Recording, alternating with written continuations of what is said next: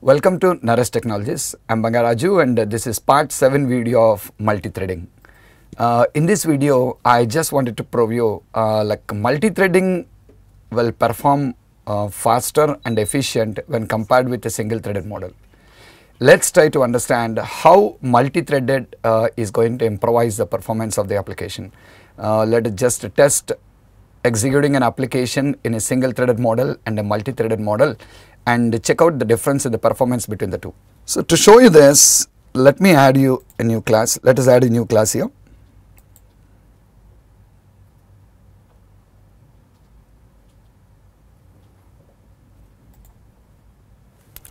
We'll name this class as thread performance .cs.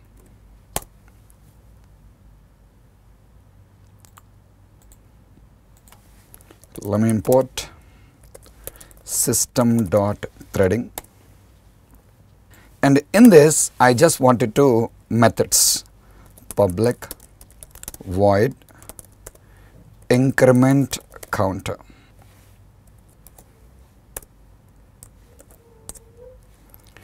And just declaring a long variable count is equals to 0, and then I'll just write a for loop long L is equals to 0, and next L or otherwise I, long I is equals to 0 and I less than or equal to 1. So this is 10, 100, 1000, 10,000, 1 lakh, 10 lakhs, 1 crore, and just incrementing the variable by this and I plus plus. And inside of it, just what I want to do is count plus plus, incrementing the count variable. That's it. And once the incrementation is completed, console dot write line the value of the count. So our method is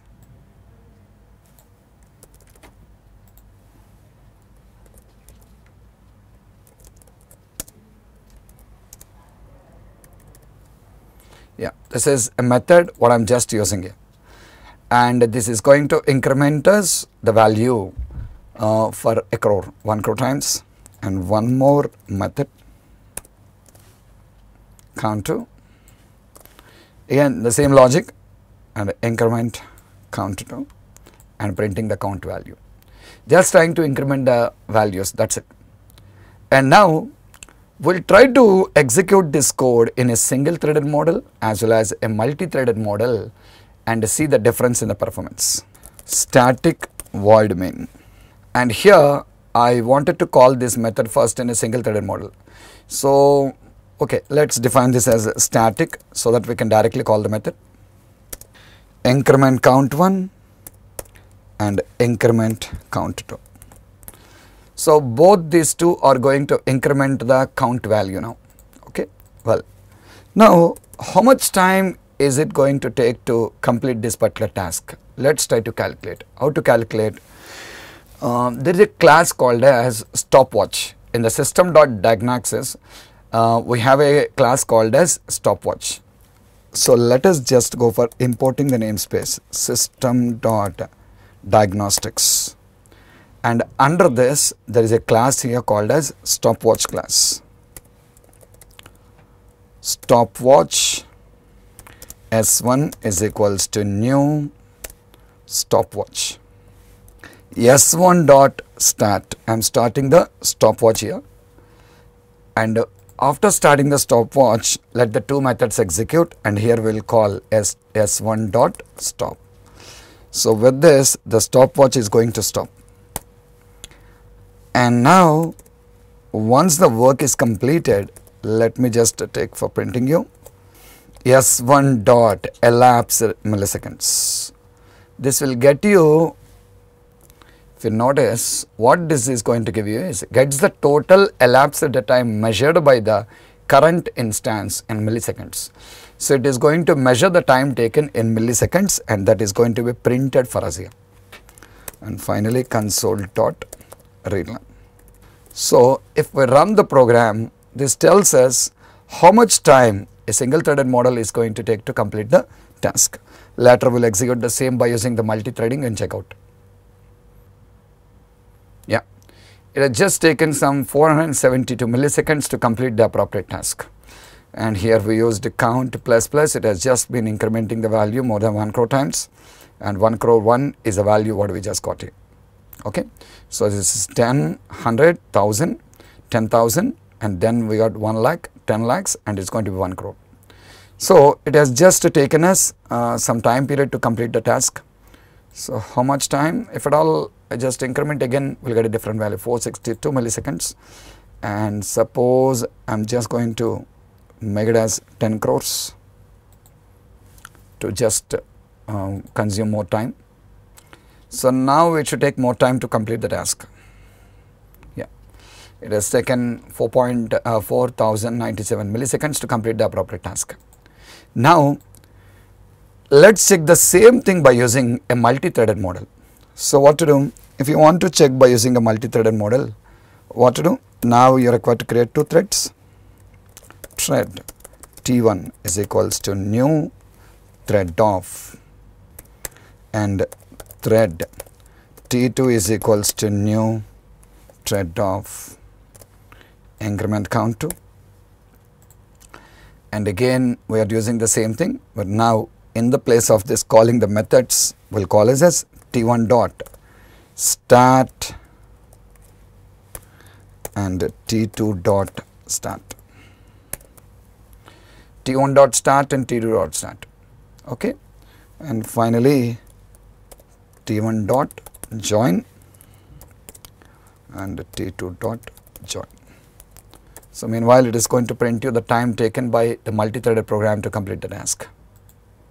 So you can just notice it has taken just 3 milliseconds to finish the task. The same task when we executed by using a single threaded model, it has taken 4097 milliseconds, but it has right now taken only 3 seconds to finish the task. So that's the difference what we just have. Let's just do both at the same time, single thread as well as multi-thread also. One more stopwatch will create, stopwatch S2 is equals to new stopwatch. Here S1 dot start and S1 dot stop. So what I am doing right now is calling it in a single threaded model.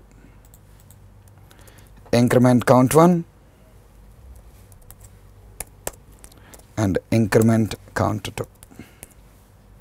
Yes, S1 is going to check the thing when we are executing the methods in the single threaded model, the time taken here, and S2 is going to check the time taken when we are executing in the multi-threaded model.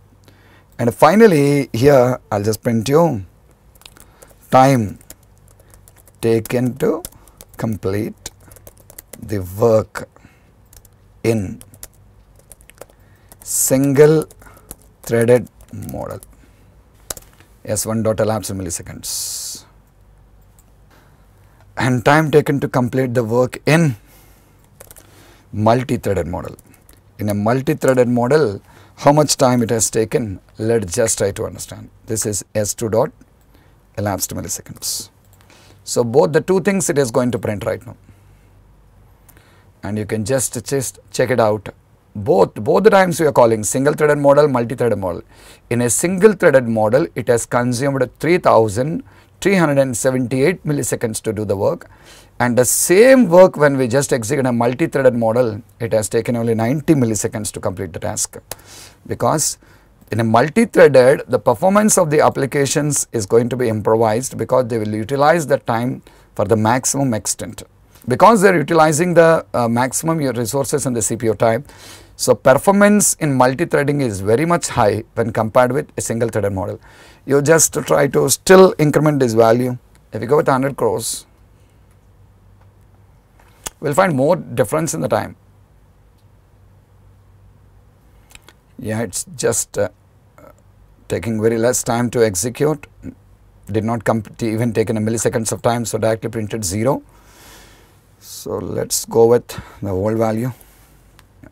Can you see 2008-09 and here it is 31.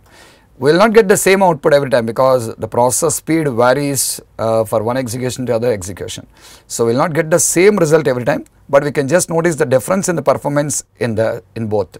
So this proves us multi-threading applications will perform far better when the single threaded model. This is the reason why we are just developing multi-threaded applications. So generally, whenever we are developing the GUI applications, to make the UI thread to be free without just going to waste the time. In the background work will be done by multi-threaded models, and UI thread will be just the active thread, that is the main thread will always be interacting with the end user, and the background threads will be behind the screen performing all the actions to us.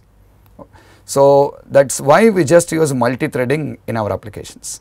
Okay, so this is the proof for us to